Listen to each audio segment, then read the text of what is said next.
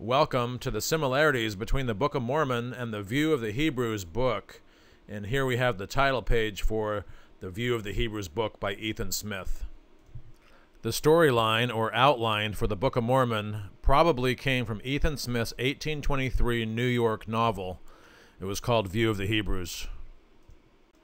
View of the Hebrews came out in 1823, and the Book of Mormon came out in 1830, so about a 7-year difference. View of the Hebrews came out in Poultney, Vermont, Rutland County. The Book of Mormon came out in Sharon, Vermont, Windsor County.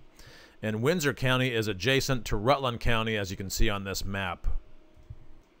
Oliver Cowdery, one of the Book of Mormon witnesses and scribes, lived in Poultney, Vermont when View of the Hebrews was published. He was also a member of Ethan Smith's congregation, who was the author of View of the Hebrews. The major plot points in View of the Hebrews are mirrored in the Book of Mormon. Both books talk about the destruction of Jerusalem. Both books talk about the scattering of Israel as well. Both of them talk about the restoration of the 10 tribes.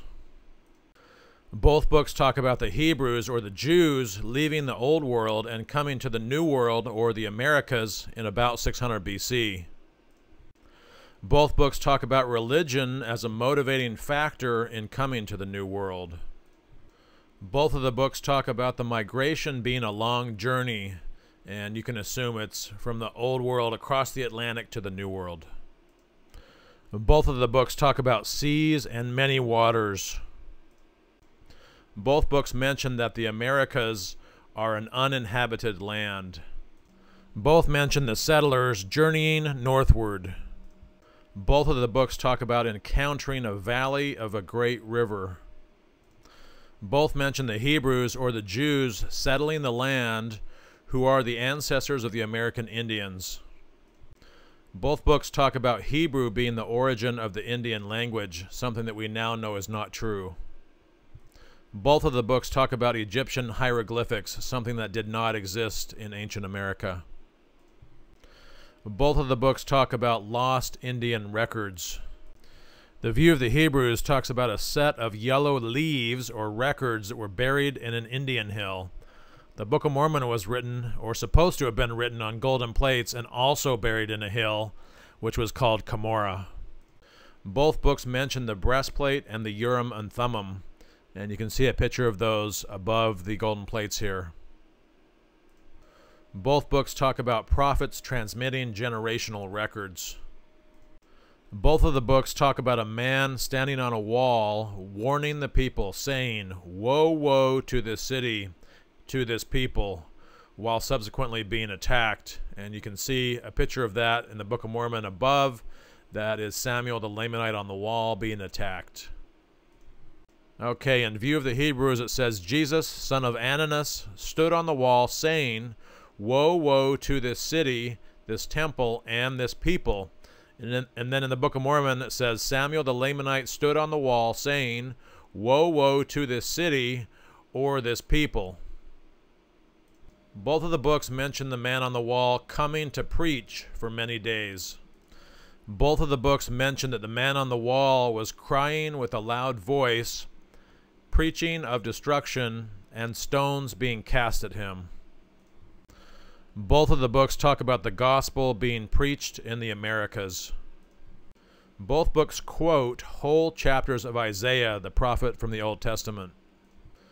Both books mention how good and bad are a necessary opposition. In the Book of Mormon it says, "For it must needs be that there is an opposition in all things." Both of the books denounce pride and polygamy. They both mention sacred towers and high places. Both mention the Messiah visiting the Americas. Both talk about idolatry and human sacrifice. Both books mention the Jews dividing into two classes, civilized and barbarous. Both books talk about the civilized people thriving in art, written language, metallurgy, and navigation. Both of the books talk about the government changing from a monarchy to a republic.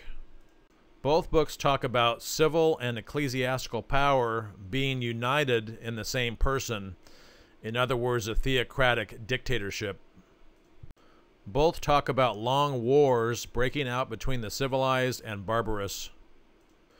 Both of the books talk about extensive military fortifications, observations, and watchtowers. They had Indian mounds in their area. I believe this one pictured here is in Ohio. So they got the idea that they use these mounds for fortifications, observations, and towers. Both talk about the barbarous people exterminating the civilized. And here is another burial mound from the Native American Indians. I believe this one is in Georgia. Both books discuss the United States, which had not been formed yet.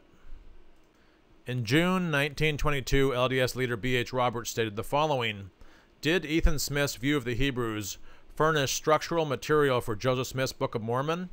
It has been pointed out in these pages that there are many things in the former book that might well have suggested many major things in the other. Not a few things merely, one or two or a half dozen, but many. And it is this fact of many things of similarity and the cumulative force of them that makes them so serious a menace to Joseph Smith's story of the Book of Mormon's origins." And this is out of B.H. Roberts' book, Studies of the Book of Mormon, page 240. And B.H. Roberts continues, "The material in Ethan Smith's book, View of the Hebrews, is of a character and quantity to make a ground plan for the Book of Mormon. Can such numerous and startling points of resemblance and suggestive contact be merely coincidence?" B.H. Roberts, Studies of the Book of Mormon, page 242. And you can find the similarities that we went over in this video in B.H. Roberts' book, Studies of the Book of Mormon, pages 240 to 242 and 324 to 344. It's a pretty interesting book. It was supposed to never have come out, but it finally did. What are the chances that an ancient record, the Book of Mormon, would have so many similarities to a 19th century novel written just 7 years earlier? That will do it for this video, and I thank you for watching the similarities between the Book of Mormon and the View of the Hebrews book video.